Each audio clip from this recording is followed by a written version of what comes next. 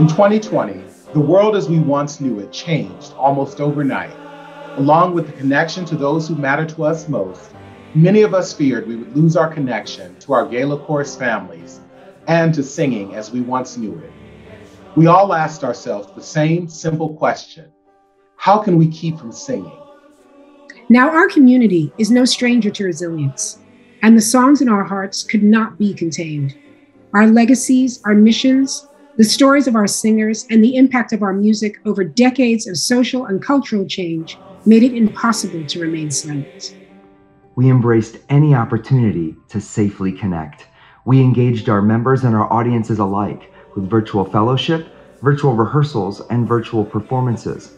And while doing so, we had one simple goal: to inspire hope and love through song.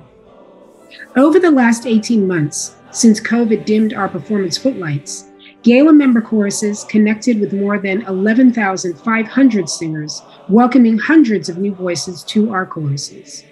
We reached millions of audience members with over 1,100 virtual and safe outdoor performances.